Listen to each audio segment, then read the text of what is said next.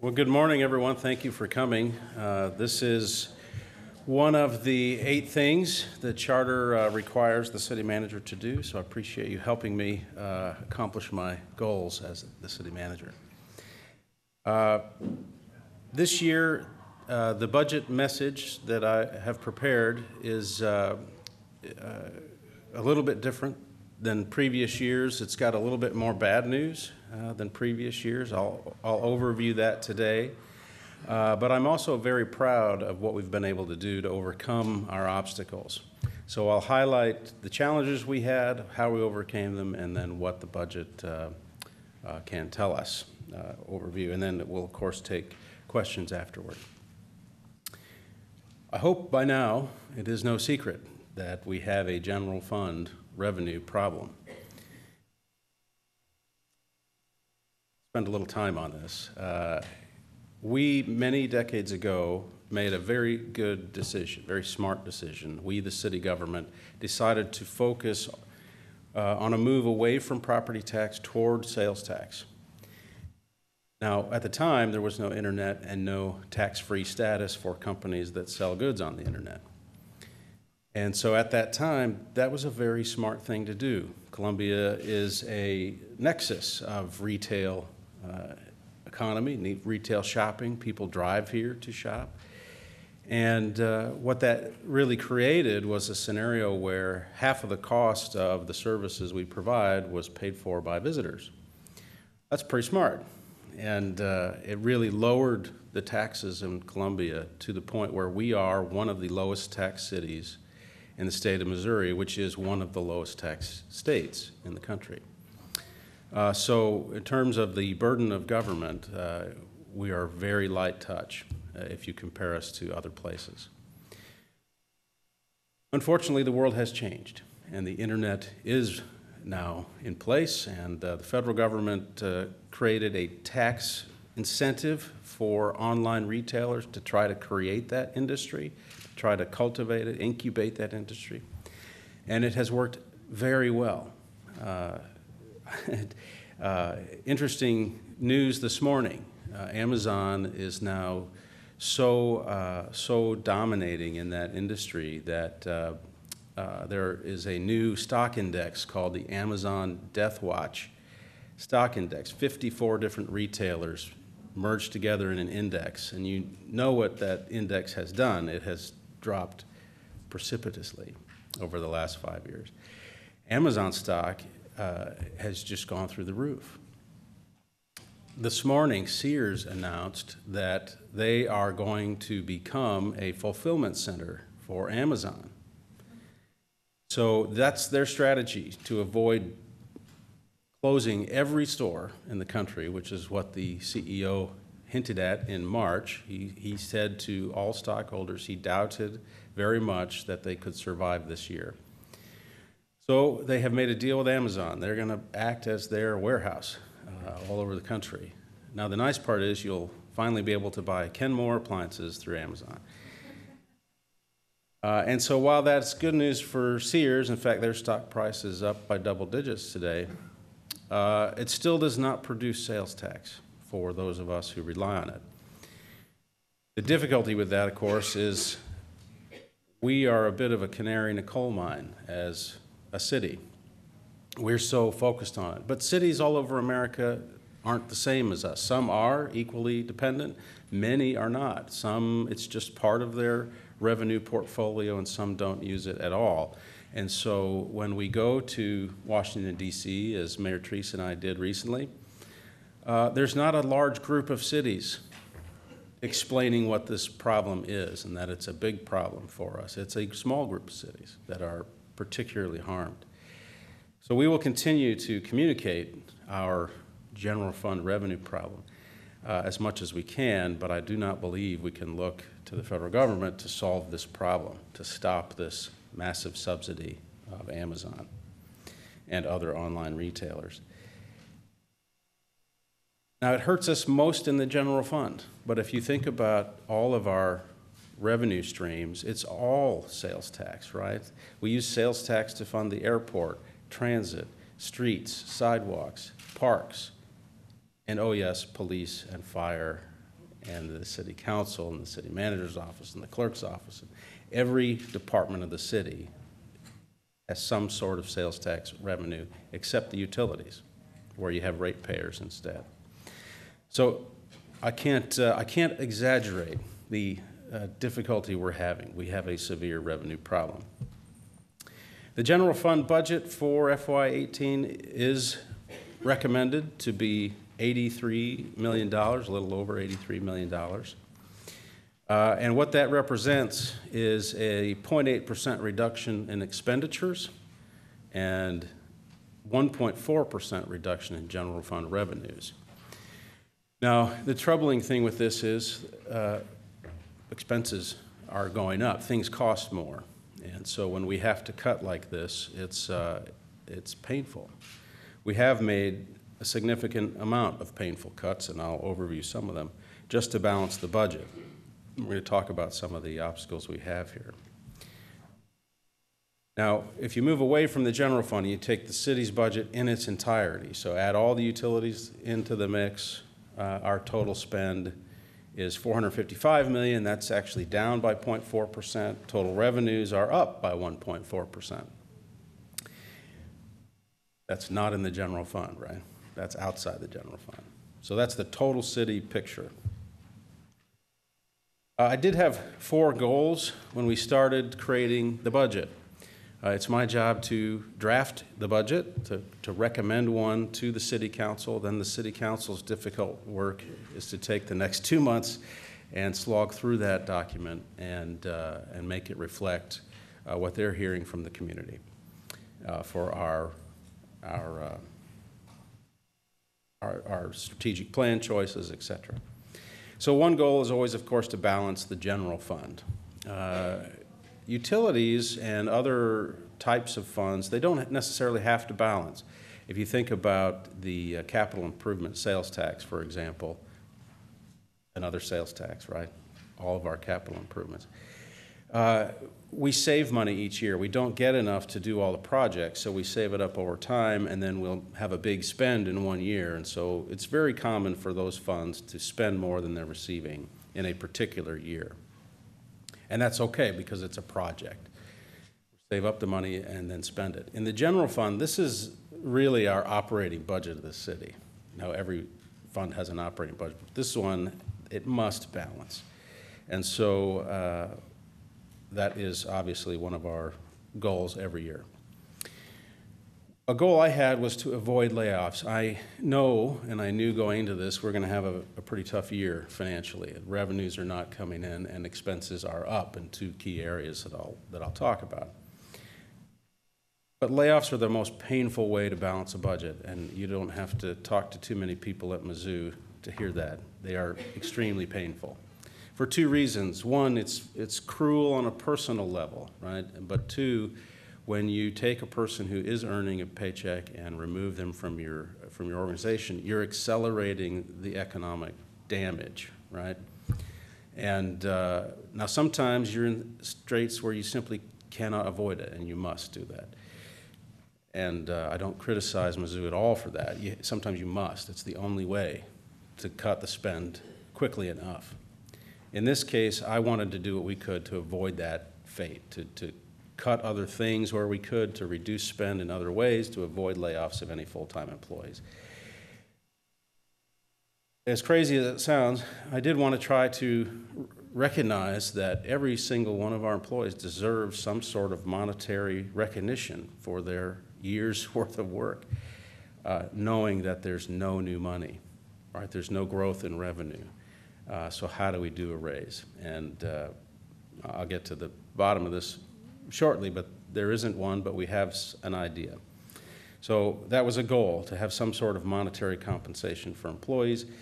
And of course, the overriding goal is we want to implement the city council strategic plan. We're bought in. We want to do this, and we wanted to find a way in the budget where we could keep our progress happening and bake that even farther into our DNA as an organization. Okay, those are the 4 goals. Here are the challenges.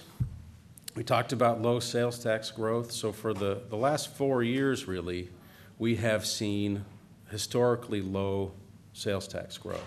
So in our history, you know, we've had a really sort of blessed existence. We'd have years with 8% more money than we had the year before. We'd have years with 6, 5%. We never had less than 5% if you look in history. 3% was an incredibly conservative number that we would use in the budget, 3% more revenue. The last 4 years, we've not seen 3%. It's been 2, it's been less than 2, and for FY18, our best estimate is we will see maybe 1% growth there, so we have assumed that. We've challenged that about 3 times as reports were released from the Department of Revenue that had painted much worse of a picture than this. But as we get more and more information as the year goes on, we do feel confident that the 1% is something we will see. Unfortunately, healthcare costs are up in 17 by $650,000. So just to balance the budget, we've had to cut $1 million, and $650,000 of our bar we have to jump over comes from healthcare cost increases. Worse than that is the pension cost increases. So we have 4 pensions in general, 4 types of pension. $1.3 million is the increase in cost this year of those pensions. 1 million of that 1.3 is in police and fire. And transit, finally, it continues to exceed revenues, the expenditures in that service, by $600,000. We're in a year, and you'll see what we're recommending to try to solve these 4 problems here in a minute. We're in a year where there's no other fund that can bail out transit at this point, and it's burning through cash. So we have to address that.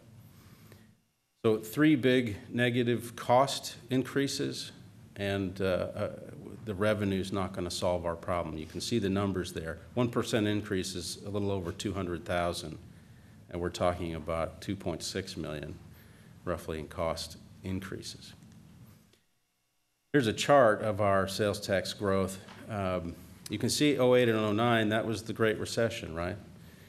That was the one time our sales tax has not been what you see in 11, right? 5.8%. 2011, that's a very normal year for our history. But then as more and more sales occur online, you can see it trailing off. And this is due almost entirely to online sales. So how did we solve these problems? Well, we're going to continue a technique we had 2 years ago and last year. We have not budgeted for any replacement of our fleet. We're going to push our fleet yet again 1 more year. This may be the last year we're able to do that. You know, they are machines, and they are going to wear out. And so we haven't replaced them, and we can't do it this year either. We are going to continue our 45-day hiring delay. We have that as a rule in all departments except police and fire and the utilities. So the delay, what it is when someone parts employment with the city, the HR department will wait for the request to fill that job. They will hold that in a file for 45 days. 45 days later, they will pick it up and start the recruitment process. It's a painful technique for all of our program managers, everyone who works, right? Especially if you're in a small department, everybody has to pick up more work, or you have to decide to simply do less. And that's never a very popular answer, especially if you're in the public and the government says, no, we're not going to do that this month, right? It's a painful technique. However, it causes less harm than many other budget cut techniques would do, so we are proposing to continue that. I did ask departments, the back office departments, to identify 10% budget cuts. Those 3 departments were IT, community relations, and the building maintenance custodial office. They were wonderful. They did come up with those cuts. We didn't have to take every single one of them, but we did take almost every single one of them. And it came up with budget cuts of $1.1 million. So the short answer to all this is we've cut over $1 million out of the budget so that we could pay for the pension increases in police and fire. The health costs we solve a different way. The transit costs we solve a different way. But this is what enabled us to pay the increased costs of police and fire pensions. And I just want to point out a minute, $1 million increase in 1 year, that's 10 police officers we're adding, but we don't get any officers, right? So pension is a really, can be a really huge problem. Now we have a fix, and it is very slowly working. And unfortunately, this spike happened because we did have to adjust our assumptions. We're not earning the income off of our investments that we had hoped. And that's been true nationwide. We're not special with that. So we had to reduce our assumptions. We don't expect we're going to earn 7.5% on our investments the way we had assumed. So we lowered that to 7%, which seems pretty, it seems achievable as we study the market. So I share all that with you to tell you that I hope, it's my hope, that this is a 1-year increase. Now it's a permanent increase, or not permanent, it's what, a 60-year increase. But it's, my hope is it will not spike again next year. Now, here's the exciting thing. We also got creative, and we figured out a way to add 4 positions to the police department. We're doing this through an ongoing effort. We've done it a couple times before to civilianize jobs that do not need police powers. So what you see when you're shrinking as a government relative to your city, and that's certainly what we are doing all over the city, and it's also true in the police department. You start having folks do stuff that you normally would have a civilian do, right? So I see Deputy Chief back there nodding her head, yes. So we have ended up having sworn personnel doing things that don't require police powers. And so our effort here, because a civilian costs literally half what a police officer costs, we can add a job at half the cost and move that sworn officer back to a job that requires police powers. So by doing that, we've managed to do 4 this year. I do want to talk about some positives we have. There are some. We are a very tightly run ship when it comes to our finances. The council for decades has made difficult choices to keep us within our means. And because of that, we have very strong bond ratings, AA+. I will share with you, I don't know how much longer we can see that. I do believe as we move forward, those will go down, and not from any action of our own, but for the whole economy. Municipal bonds are becoming less and less attractive in the marketplace. So we also have a goal each year to try to keep our utility rate increases to $5 or less total average increase. So I'm very pleased by our performance this year in this budget. We do have increases in the utilities. Some are voter-approved increases, and some are simply operating cost increases. And we've managed to keep the total average increase to $3.83. So I'm very proud of that. We've come in way under our $5 goal. Of our 4 pension plans, 2 of them are healthy, right? 2 of them are over the 80% mark that we shoot for, that is the industry defines as healthy. So we're not too worried about those. We are still playing catch-up on the police and fire pensions. We have continued erosion of sales tax revenue. I won't go through my initial speech again. It's a real problem. Every time we buy something online, we defund most of the city government. Now, because that's our major problem, I have recommended 3 things in the next year for the council to consider that would begin to change our fate. It would take our own fate in our own hands. And if we recognize that the federal government's probably not going to solve our problem, then what do we do? My first recommendation is we really should think about putting a use tax on the ballot. You've heard already, we have had conversations with our county counterparts that perhaps if we put it on at the same time as we did last year with the vehicle licensing tax, it could be very helpful to go at the same time because we both have the same education efforts, and then we get sort of the maximum use of our efforts there. So the use tax, very briefly, it fills the gap where we as humans and business owners make our self-interested decisions to avoid tax where we can, right? So if I'm going to build a $20 million building downtown, if there's something I can do to avoid the sales tax, I get to save 8–9% on my building cost. So these are rational, economically minded people, and so they make that choice. And what that means is they don't buy products, lumber, steel, concrete, in Missouri.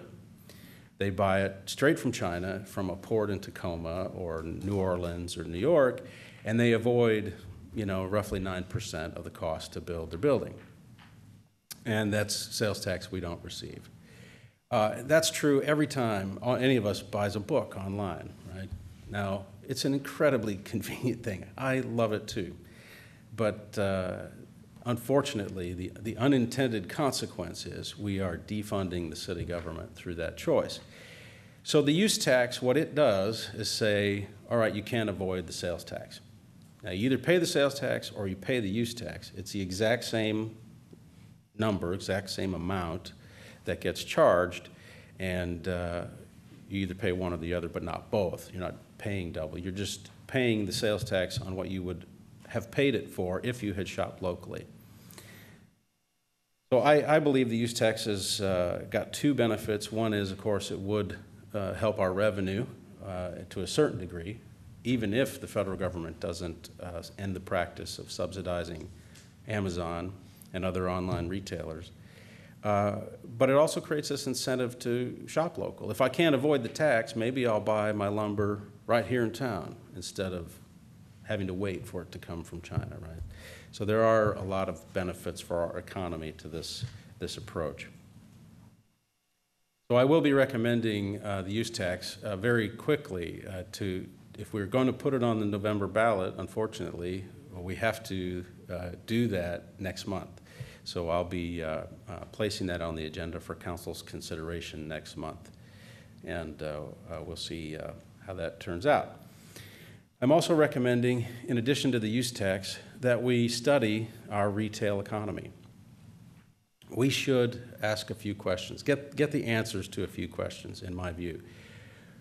One question is, what industries do well, compete well against the internet?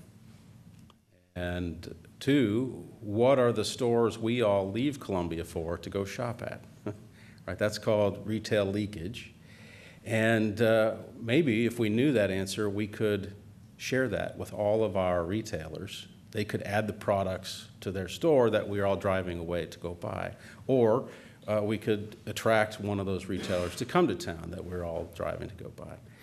So these are simple kind of questions about an economy that right now we just don't know the answer to. And so I've recommended that we do a study with partners if we can. And then, of course, the great benefit of the city government doing that is it becomes public. It's public information. The results can be shared with everyone who's in that industry. And then finally, of course, if the sales tax is a sinking ship, ever-reducing amount of income, we really shouldn't double down on that as a revenue source. So I am recommending we look toward the property tax for future ballots. Now, public safety and roads especially have a connection with property. And so it makes sense to have a property tax to do that. And I believe our public safety needs are greater at this point than our road needs, although both of them are the number 1 and 2 choice when we survey our citizens. Those always come in 1 and 2 is where citizens want us to spend more money than we do today. I'm going to follow the rest of this through the strategic plan lens. So as we look at our economy goals, we've come to realize jobs are social equity. You can't really achieve social equity without economic equity, without jobs, jobs that pay a living wage. So this budget does have a continuation of our effort at growing disadvantaged business enterprises, that's the DBE, and small business focus. We want to have a robust startup service, and I think we're growing that. It's really kind of amazing if you can get over to the hub and see what the Economic Development Department's doing there. Obviously, the airport is an economic driver. Very happy about the progress we're making there. We have new air service providers, and of course, I think everyone's heard of the new destination, Denver, which starts in August. For the social equity piece, for implementing the strategic plan, I am recommending this list of expenditures. This will, if it's funded, this comes from the City Council's half of the incentive-based budgeting savings that we realized in 2016. So I'll have another list here in a bit, but I wanted to give the detail of what we believe advances the strategic plan as written, and the pieces we haven't been able to finish yet. So for example, one of the amazing things we've been able to do, the City Council started the Housing Community Land Trust. And this is really exciting to me because take all of the affordable housing programs we have, and they have varying degrees of effectiveness, but most do a pretty good job at creating affordable housing one time. But then once the house is created, it's affordable. Let's say I was able to buy that house. I benefit from that subsidy to make it affordable. But if I decide to sell, my own self-interest, I'm going to sell at market rate, right? So it's not affordable ever again. It's always at market rate. So what the Community Land Trust does through a fairly complex system, but it works very well, is it keeps the land, but the house sells. So the owner can take equity out of the house that as it grows in value, but the land stays in the trust. And so it makes it through a fairly complex system, it stays affordable long term, not just one time. So pretty exciting innovation there. The first time we funded it was with savings from 2014. We put $200,000 aside to build 4 cottage-style houses that were close to net zero energy, energy efficient, on Lynn Street, and we've broken ground on that. It's a pretty exciting achievement. What I'm recommending here is let's do it again. We have savings from 16. This would build 4 more in Community Land Trust. I'll walk through the rest of this very briefly. We need about 35 grand to do a climate assessment implementation, which Council has recently talked about. 10,000 for our marketing, communications, printing as we go and have conversations in the neighborhoods. To get people to these meetings, something we've learned is the secret sauce, right? You have to feed them, and you have to take care of the kids so they can focus, right? You do those 2 things, we have a much better chance of having a really powerful meeting. And I know that Councilmember Scala has been at a couple of those where, I mean, these have been amazing compared to not doing those techniques. So this is one of the things we want to continue. Food. Public Works has a STEM initiative that's very much a strategic plan effort. This is about getting bright kids who may have maybe at risk of not graduating high school, for example, into the engineering field by giving them internships and exposure to the work.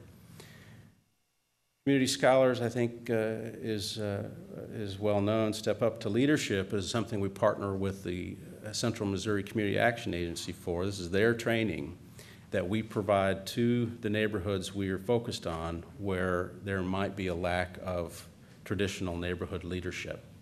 And so our plan can only work if those folks step up and really keep it going. And this is an effort to teach them how to do that. And you see the rest there. One important one is supplier diversity contract. This is our way to keep the efforts that Jim Witt has started going for one more year. So if we use the savings from 16, we can keep his services for one more year. There's some incredible stories about what he's been able to accomplish, not the least of which is to help someone returning from prison get a business license after they'd been rejected. And that person now is a very successful owner of a gym. It's pretty cool. One of the other stories I love about the strategic plan and all those meetings, you think, well, a meeting, what is that? What does that really do? One of the ideas that came out of those meetings and from city staff was maybe if we had a partner that would sponsor a scholarship, a grant, we could encourage local folks, local kids, to do something meaningful for the neighborhood, and then we'd have a partner pay $1,000 maybe for their education. And you try to target to someone who may not have been able to go to college otherwise. Well, that's happened. And this is a picture of Micaiah Thompson, who, as a project, conducted something as simple as a neighborhood party in Indian Hills Park. But think about that, right? So a lot of neighborhoods that we're focused on with this plan, people don't really get out and meet each other. You don't even know who the neighbor is, right? I've lived in neighborhoods like that, and there's not a sense of community. There isn't a community.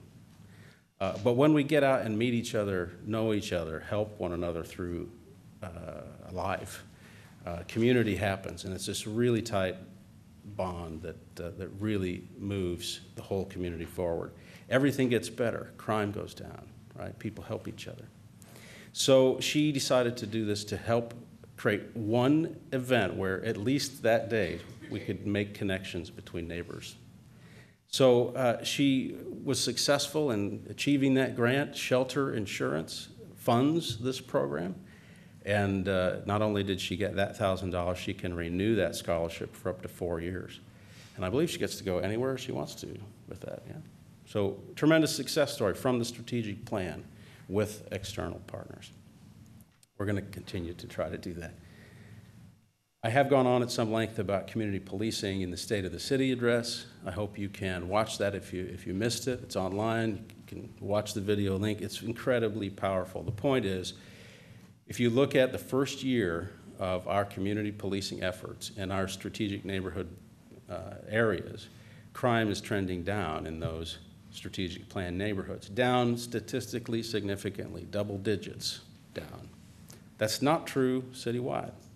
So something's different, and I will tell you, it's community policing that's making that difference. We are going to invest in a new North Police Station. That project total is $9.7 million. It's in process.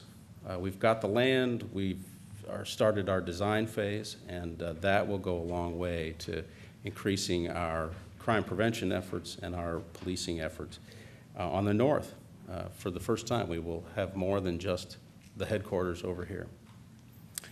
And of course, as you know, we've been talking a great deal about a public safety ballot, a property tax based. In FY18, I will be recommending that to council. Most likely after an engagement process, we will see how that works. They are not necessarily connected, but one certainly informs the other.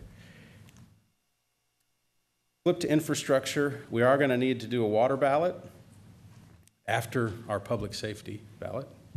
First things first, right? But it's that time. We have some infrastructure needs there. We'll have a list of projects, and we'll put forward a ballot initiative in 2018. Streets and sidewalks. We did cut funding last year to create police officers, but it is obviously a high citizen priority. We still have a major investment in that infrastructure. It's over a $7 million budget. Now, transit. I mentioned earlier that it's burning about $600,000 of cash a year. We can't go another year with that. We don't have that much cash left in the fund. So we've gone through the Olson study. It has done a good job identifying routes that have extremely low usage. So what I am recommending for council to consider, and there are any number of ways to get to this outcome, but is rather than creating flex routes, which Olson kind of talked about, is to simply eliminate the 3 routes that have the very low ridership. Now, that's painful in one respect, but I believe in the future things will get better and we can grow back into it. But we have to do something about our expenditures, and so I will be recommending we just eliminate those routes and not do the flex routes. Our most expensive service in transit is paratransit. It costs something like $38 a ride, and we collect $3, I think. Is that right? 2, thank you. So we're recommending increasing that by $1. That combined with the elimination of the routes will get us to the point where we can make it one more year in transit. It doesn't solve our problem. It doesn't get the fund into a healthy status, but it does get us one more year. And it seems like a good time to rebrand. If you're going to have a different system, a different footprint, we should call it something different. We have also, a ongoing, I don't know if you'd call it a conflict, but we have a fellow organization with the same name, Como Connect, and they have asked us to change our name, and we're, of course, willing to do that. And it seems like a good time to do it now. So that's going to be our new brand, Go Como, Columbia's Public Transit. I'm amazed at how many ideas we had that were already taken and copyrighted and trademarked, and websites are gone. So this one worked, and so we're going to be calling it Go Como.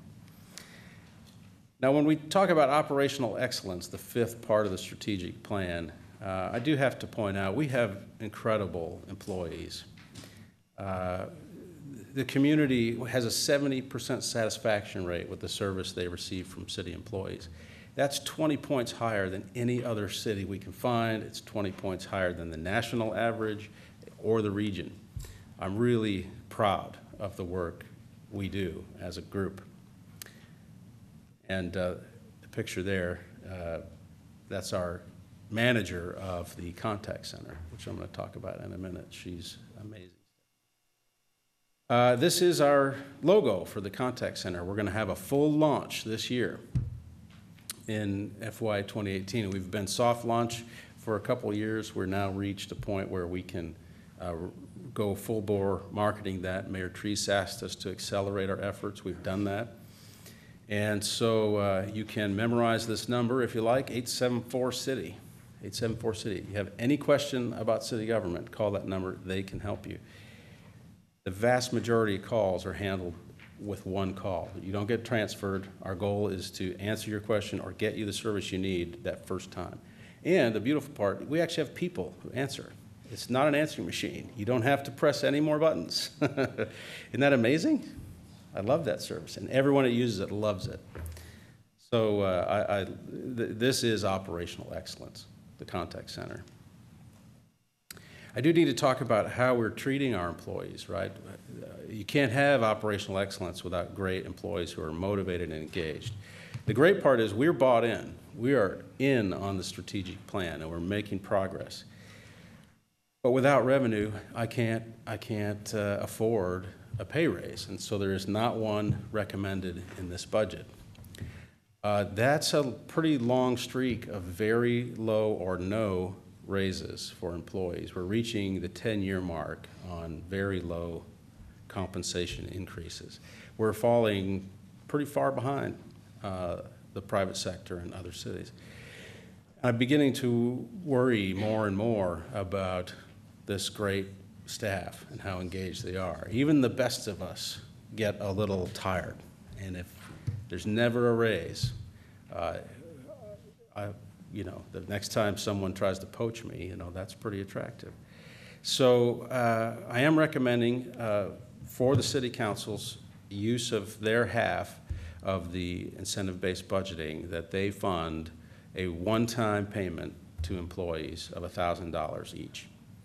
So it's not a permanent pay increase. It doesn't increase the base pay or our obligations in perpetuity, but it's a one-time payment to really just say thank you for this hard work and to recognize that we can't afford an actual raise, but here's something.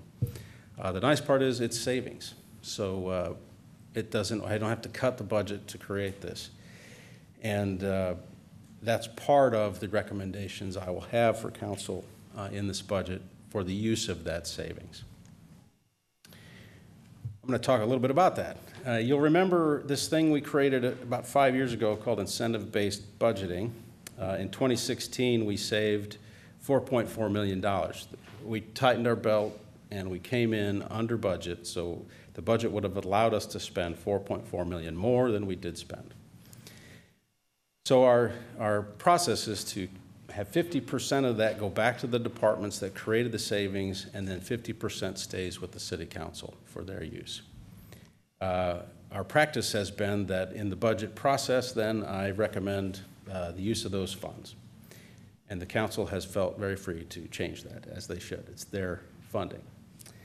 But here's the list that I came up with and think would be useful. Again, this $1,000 for each employee would be about 1.1 million of that 2.2 million that becomes available. 350,000 to be used to implement the strategic plan. I itemized those earlier in the slideshow. 250,000 to use as matching funds for one of our key strategic plan partners, JobPoint. They have an opportunity to buy their facility, and this would simply be help in their fundraising to do that. We would actually buy a service from them to do that. It gives them long-term sustainability as an organization if they can get out of paying rent every month, right? I've also recommended the use of $150,000 to assist in the Phase 2 expansion of the Missouri Innovation Center. We helped create the Missouri Innovation Center with a $150,000 investment in the past. This is the incubator over near the research reactor. It's incredibly successful. It is full, and the problem they're having now is once those companies outgrow the space, they leave Columbia. They go to St. Louis, where there is a lot of spec space that they can grow into. We don't have that kind of space in Columbia. So the idea here is that they would expand, they'd create a Phase 2, bigger spaces, more square footage. So when the companies grow, they can move on site, stay in Columbia. I watched a company leave 2 years ago, owned by two PhD professors from Mizzou who developed some amazing technology. They had spent 10 years teaching here. They developed the technology. They started the company. We helped them with the Innovation Center. They had children in the school system. They were really invested in community. They loved Columbia. They left because they couldn't find space, and they're now living in St. Louis. That's what the Phase 2 expansion is intended to stop, and this would be a contribution to that. Vision Zero is an initiative the council passed unanimously earlier this year. I'm recommending we use $100,000 to help implement that vision. That's for zero pedestrian and, well, any deaths related to transportation on our street network. And then $50,000, if you remember, Chair of the Disabilities Commission, Chuck Graham, came in and asked for some help to try an idea to get local cab companies to buy significantly better equipment that would be that enable folks in wheelchairs to be able to get a cab. And so I'm happy to recommend $50,000 for that purpose. And that leaves $200,000 on the table. And so what I'm recommending is, you could pay down the police and fire pension liabilities if you chose to. Now, that's a tiny amount of money compared to the liability. There's $103 million left, so, that's just where my brain put it that day that I drafted this. So finally, let me try to close with, we're looking at some incredibly lean years ahead. We're going to have to change how we've always done things. We're going to have to communicate to the public that our service levels are going to be slower as we delay hiring, as we don't replace the fleet, as we cut $1 million out of our operation. One of the things we cut were 5 vacant jobs spread across building maintenance and custodial. So all of us internally, we city employees, we've accepted lower service levels, right? The trash builds up more. The vacuuming doesn't happen on the same schedule. The kitchen isn't cleaned the way it used to be. But those are incredible folks that are left. I have to tell you, if you've been in this building at all, they make us all proud to work here. They do an incredible job keeping it beautiful. But that's the kind of thing we have to do. We're going to have to communicate those service lines that are going to suffer from the cuts that we're experiencing and from the lack of growth. I will just share with you, there are going to be 4 opportunities to say what you think about this budget and to provide input and ideas to the City Council. The first one is going to happen on August 21st. That is the City Council's first public hearing at their council meeting. They'll have an all-day session that Wednesday on August 23rd here in this room. And then 2 more meetings, September 5th and September 18th, are also public hearings. The September 18th meeting is the one where the council will adopt the budget if they have reached a level of comfort with the existing budget.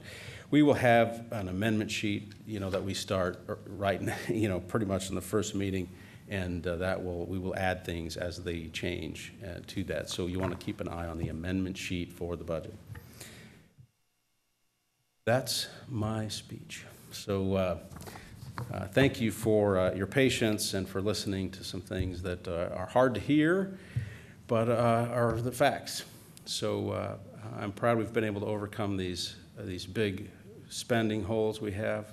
I wish we wouldn't have to do this, but we've taken the least painful way to pay for those cost increases that we could find. With that, let me stop and take some water and ask for any questions the press may have.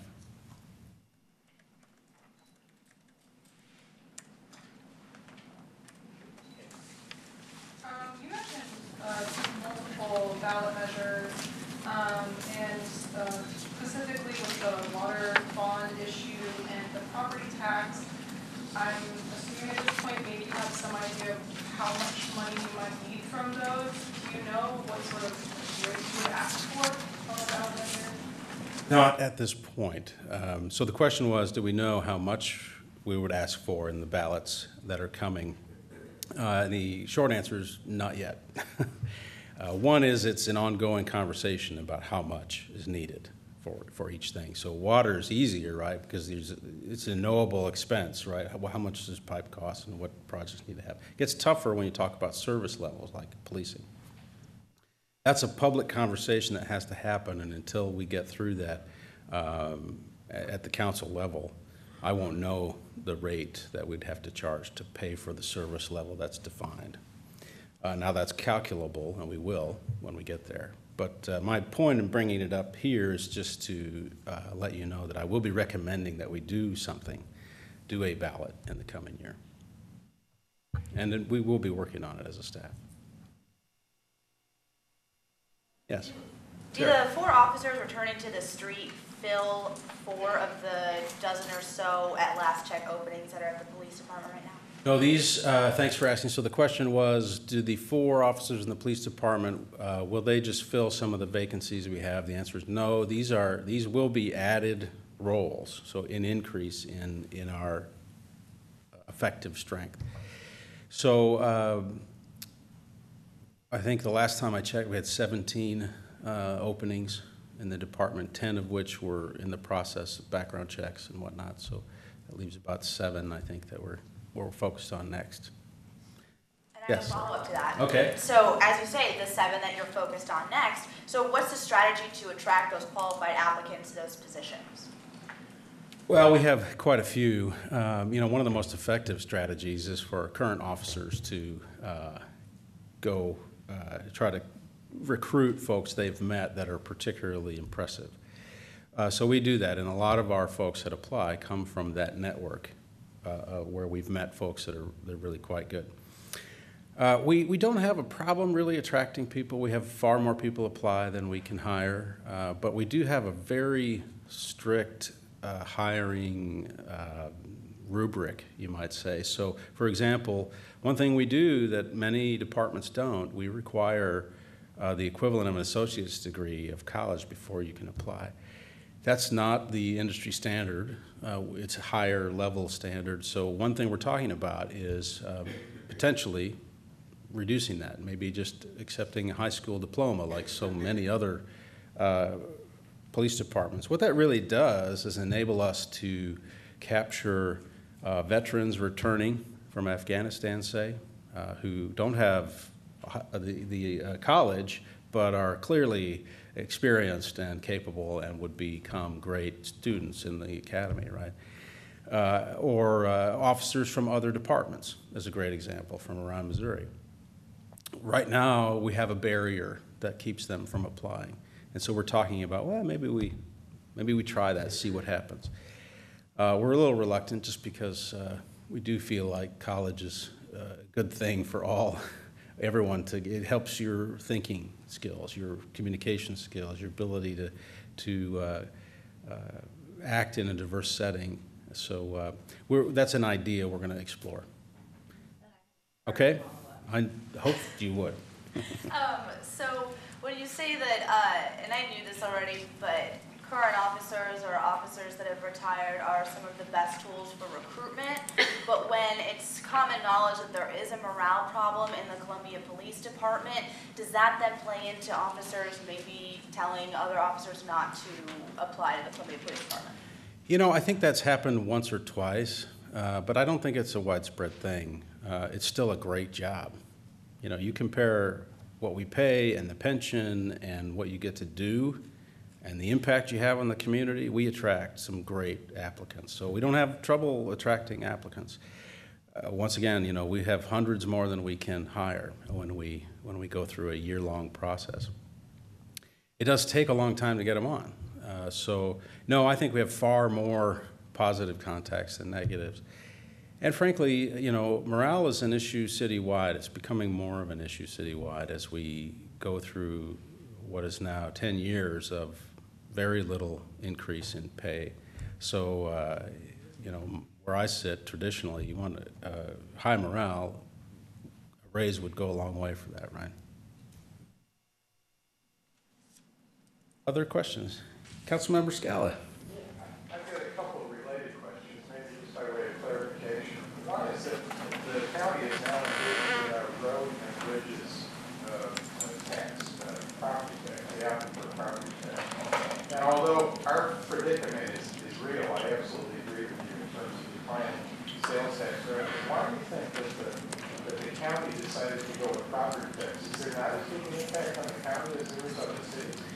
Well, actually, if I remember, we were in the same meeting just now, and I took it the opposite way. Maybe I misread, so I shouldn't speculate, but I took it that it was a sales tax that they had used 20 years ago to replace property tax funding, but I might have that wrong, so let me punt on that one. Just maybe you know this, or maybe we can find out, but just how much property, by way of clarification, your question, just how much property tax increase, how many public safety officers?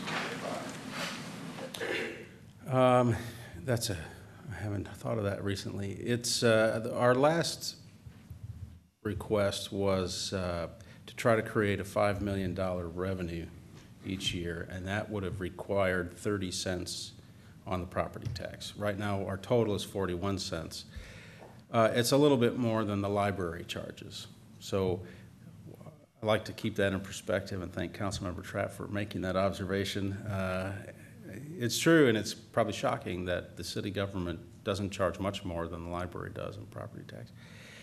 So when I say we're a very low tax city, that's what I'm talking about. In fact, I can't find a city that charges lower property tax than the city of Columbia, except one, and they don't have, it's a very tiny town, and they don't have a police department.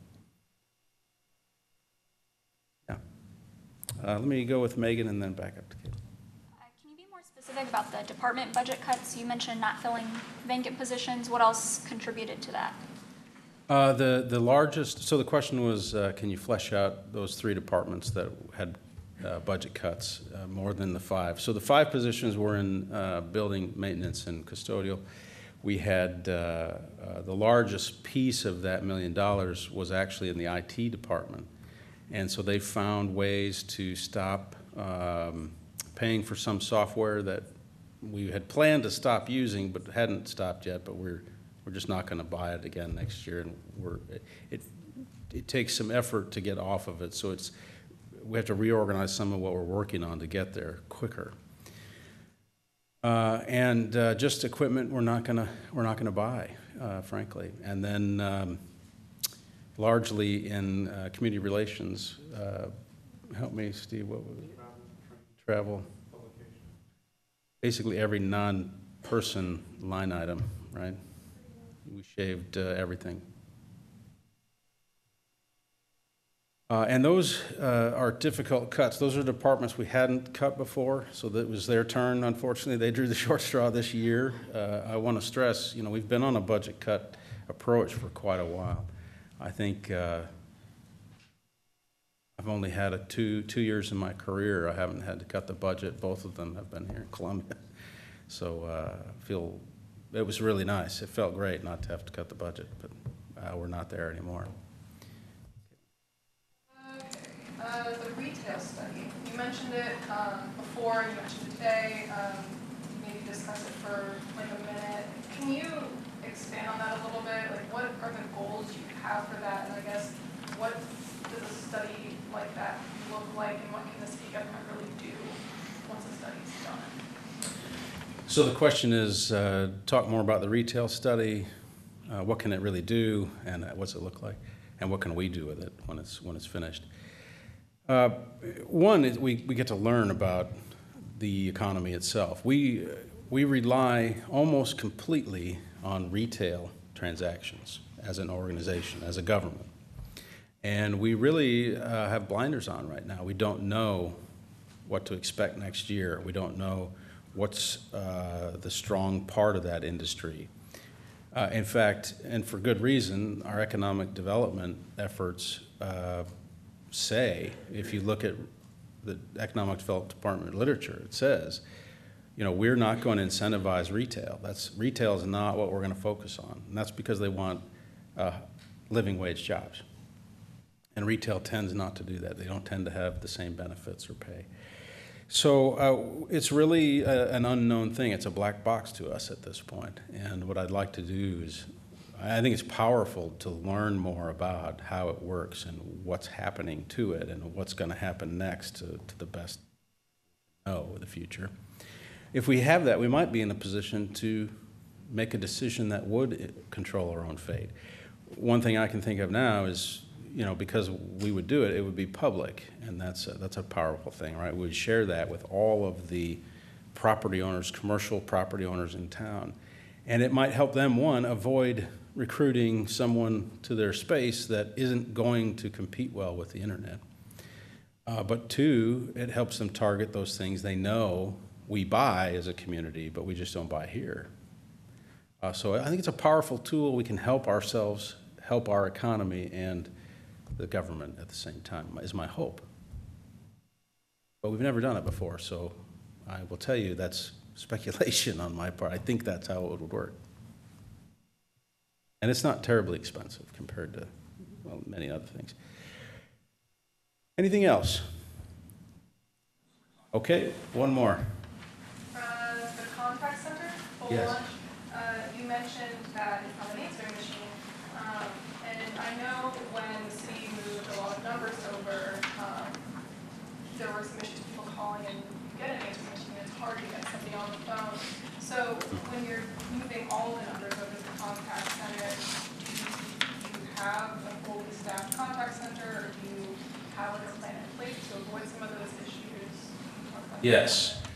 So the question is, the contact center, we have had some transitional, which we always have when you implement a contact center. There's transition problems, right, where a number stops working or you do get transferred, even though that's our goal not to do that.